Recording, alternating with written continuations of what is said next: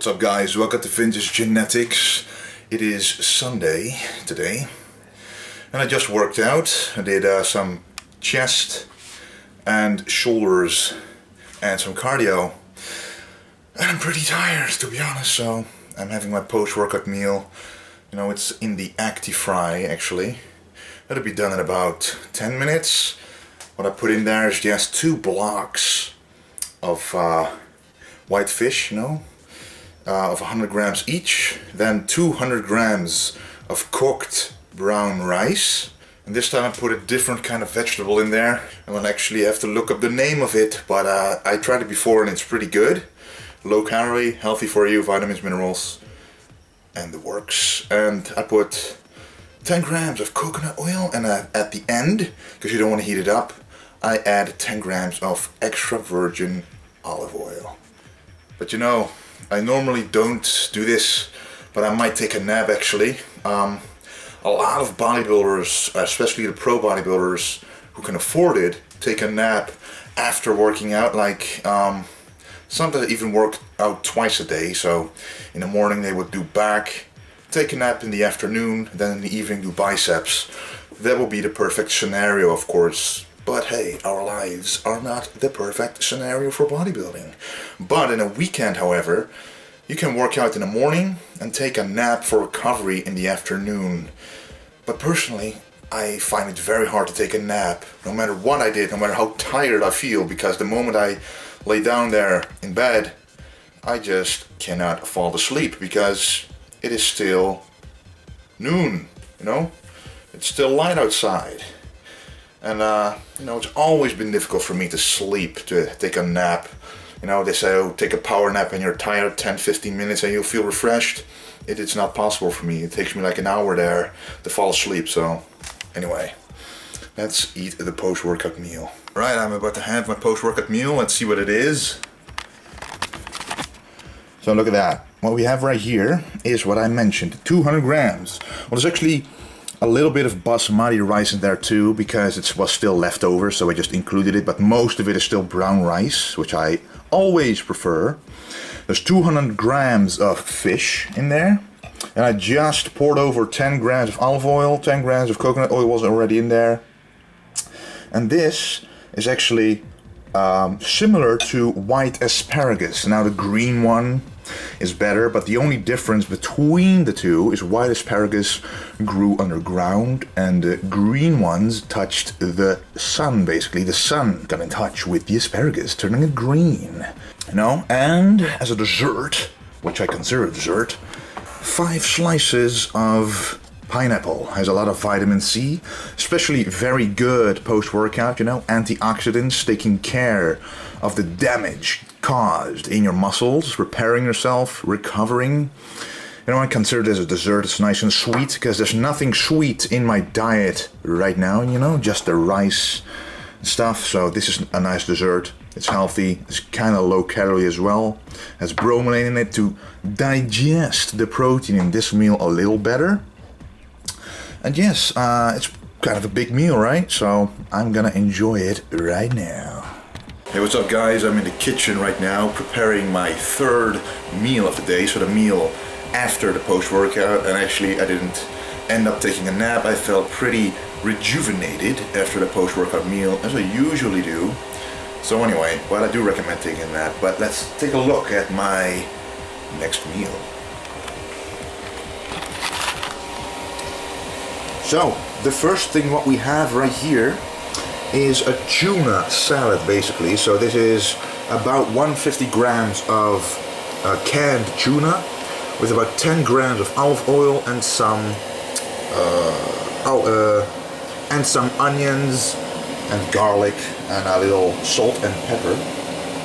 And then what we have here is about 100 grams of broccoli, as you can see here, on a very slow heat. This was frozen beforehand, so I have the Acti-Fry on for about 30 minutes. So if you put this on low heat for 30 minutes, it is done automatically. And I put some Cajun spices on this to make it delicious.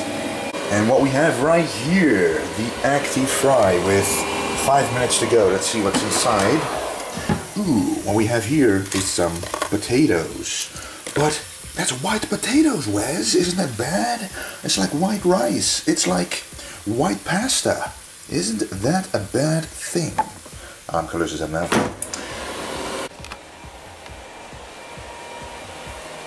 Actually, no. It isn't a bad thing. The color of the potatoes happen to be white. And the comparison between white potatoes and sweet potatoes don't automatically mean better potatoes. It's actually called a yam, not even an actual potato it is. So, but what is true is that if you leave the skin on the potato, that you have more nutrients. For example, more iron, more fibers, more vitamin B's, stuff like that. But the potato itself, actually, when you compare it to brown rice, first of all, per 100 grams of prepared product, so 100 grams of potatoes versus 100 grams of brown rice, the difference is less carbs for the potatoes, more iron, a lot more minerals and vitamins actually. But probably the brown rice has a little more fiber in it, but that's why adding vegetables to your potato meal will alleviate that problem. Now, as long as you get enough fibers throughout the day, you're fine. And potatoes are actually a starch, so they actually do not, opposed to what many people think, raise the insulin level as high as you think. The insulin response isn't high at all compared to brown rice. But what I do today, and actually have been doing for a couple of days, is start out with a meal, oatmeal, which I'm going to replace later on, but I'm going to show you that exactly how I do that. Then a rice meal, then a potato meal, a rice meal, potato meal, and then some nuts. That's it for the day. And then of course the post-workout shake is in there somewhere as well. But that's what I do right now, to first of all get different sources of food in, and secondly, the benefit of taking potatoes is more, it's a different composition of nutrients you get in your body. If you take the same every single day, you would get used to it and eventually miss out on something. If you take in different kinds of foods, not too many foods of course, you don't want to have a meal with beans, rice, seeds, nuts and all that stuff in one meal. You simply won't be able to absorb all of it. But what I do recommend is taking the basics and picking a few of those and making sure that you ingest those a couple times a day. So I've got oats, I've got brown rice, I've got potatoes, I've got white fish, I've got tuna, olive oil, coconut oil. It's not a lot of variation, but it's important to have some variation. But you gotta know whether it works for you. You gotta know whether it works for your metabolism. That is basically the important part, as well as not having a bloated stomach when you eat the food. Now, some people don't react well to oatmeal at all. I do. I don't get a bloated stomach at all. I can work out an hour after eating oatmeal, no problem. Same for potatoes, same for brown rice. Now, some people say, especially in the comments sometimes in the videos, if they eat brown rice they get a bloated stomach. And bloated stomach means that you won't be able to absorb the nutrients, the protein and everything else, as well as when you wouldn't have a bloated stomach. So make sure to eat foods that don't stress your digestive tract. That is the most important thing to me, especially when cutting, especially on a pre-contest diet. Alright, that's the alarm that this thing is done. Oh, let me see. Sounds pretty good, huh? Sounds pretty good. But I'm gonna have it go for 2 more minutes for that extra crisp. But I have it go for 2 more minutes for that extra crisp. Alright, let's take a look. Alright, let's take a look at the complete meal.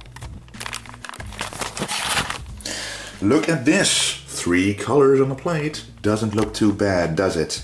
So we have 300 grams of white potatoes, which is the same value as 200 grams of cooked white rice, so you get more bang for your buck. 100 grams of broccoli and 150 grams of tuna with some onion and garlic and 10 grams of olive oil. To me, this is a very nice, clean, tasty, healthy meal. Thumbs up, approved. Let's enjoy. Alright, I'm downstairs in the kitchen again, and I'm out of rice. And the only rice I have right now is white rice, but because I add vegetables in the meal, I can get away with it. You know, you do have to add vegetables, you know, broccoli or anything else that has some fiber in it. At least get some fibers in your dietary needs. You know, you need fibers to pull toxins from your body and to basically let your digestive tract work properly. Anyway, so I'm heating up the pan right here, and I've got 4 of these bags of rice. Are actually Uncle Ben's, and the neat thing about this is that this rice stays loose, no stickiness at all. So 10 minutes, once this starts cooking, I put these in for 10 minutes and they are perfecto. There's also a brown rice version of this, but I still have this one laying around, the only one actually, so tomorrow I need to do some groceries. And yeah, 10 minutes of this, and then meanwhile in here, the Acti-Fry, I can turn this one on, put you know, my vegetables and my fish in here, put it on for 10 minutes, this is done in 10 minutes, mix it together, and boom, we've got a meal. Really effortless. For a bodybuilder, that is important. I'm waiting for the water to boil. So I have to water the plants, so someone's got to do it, right? We've got a lot of plants in here. Look at that. I don't know if you can see, but it shows Schiffer Ziegoff in a pretty good way, hey? Isn't it? So what I usually do is, you know, the bags are done. I put it in a container like this, leave it out until, you know, the steam is pretty much gone.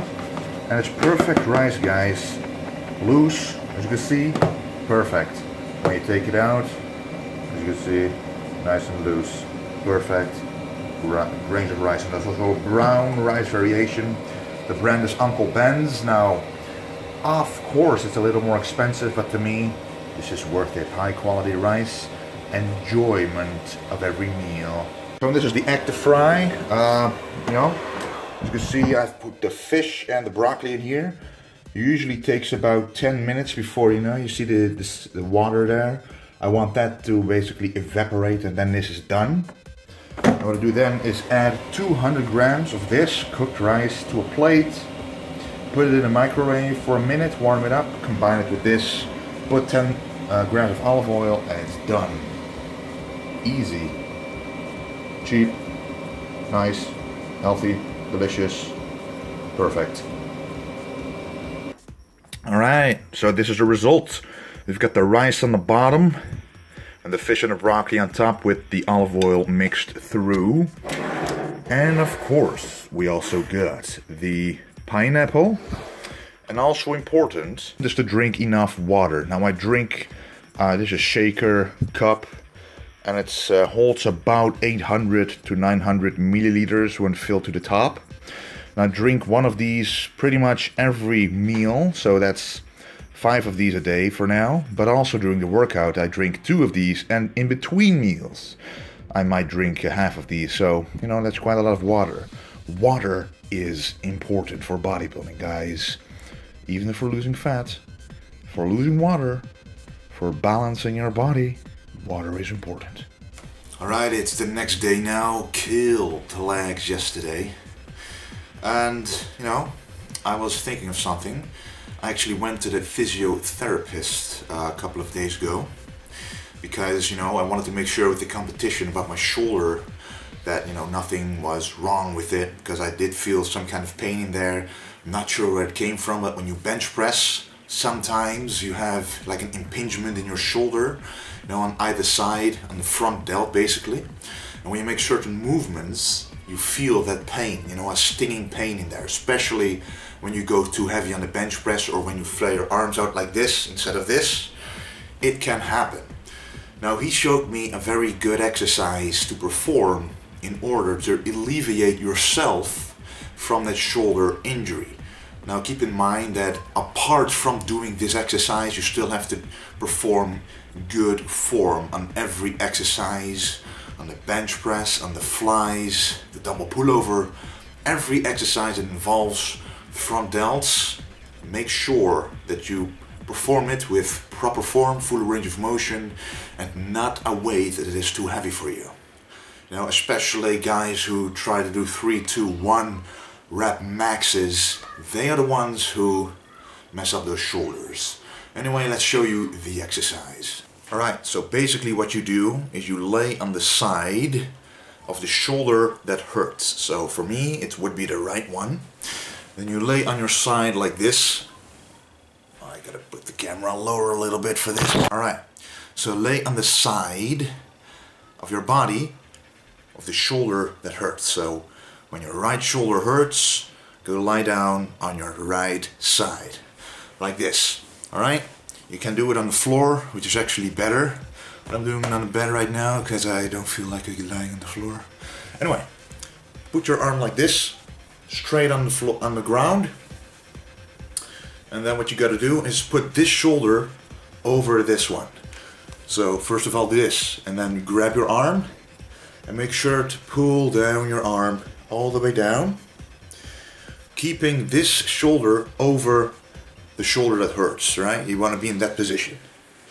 So then basically you put it all the way down and you twist it down, and flexible guy, flexible person, you know, a regular person, usually with not too much muscle, is able to put their arm down like this easily. Now let me show you a little better. So a more flexible guy would be able to put his arm down like this in that position I just showed you. A bodybuilder, and especially when your shoulder is impinged, has more difficulty doing that. And I noticed that a lot during my visit to the physiotherapist. You know, it was very painful, but by doing that exercise 15 times a day, so basically in the morning 5 times, in the afternoon 5 times for 1 minute, and before training if you do chest 5 times, or before bed. But let me show you how it is really done. So put your arm like this, put this shoulder over this shoulder on your side, and put your arm all the way down, flat like that. If you're able to do that, well, that's good. That means you're flexible, and that means your shoulder will heal just fine. Now if you're doing this and it hurts around here, that means it's too tight around here. The tendon is too tight, it's inflamed and needs to loosen up. So basically what you're doing right here in this movement, you're stretching that tendon out, that muscle that is inflamed right there. So put it down all the way, keep it like this for a minute, and what you notice is you literally squeeze out the moisture in that area. So when you go up again, it kind of hurts, you know. So what you do is you do a couple of these, and you pump the moisture back in, and boom, the pain is gone, guys. Pain is gone. And trust me, if you do this right before bench press, to which you're usually limited in doing that exercise by the pain, you will now be able to do your previous weight. You will still feel it, but you will be restricted by it. Of course, the pain will remain for a couple of weeks, but you will be able to do every exercise you normally do. The pain will subside every single day. Anyway, guys, I hope that was a little bit useful. For me, it very much was. You know, some people walk around with this pain for months, years even. So do something like this actively, you know, don't be lazy, just do it. It's your body, it's your progress, and get on with it. Alright guys, that was it for today. Showed you some meals, showed you some tips on what I do, some changes I made, shoulder exercise and stuff like that. I'll show you a lot more, and the next video will most likely be the cutting video, in which I explain how to cut the old school / the best way, in my own opinion. what has worked for me. Of course, there are a lot of different ways to cut, but this way it will surely work. Anyway guys, thank you for watching, and don't forget to stay golden. Whoa, damn. Look at that. Look at that.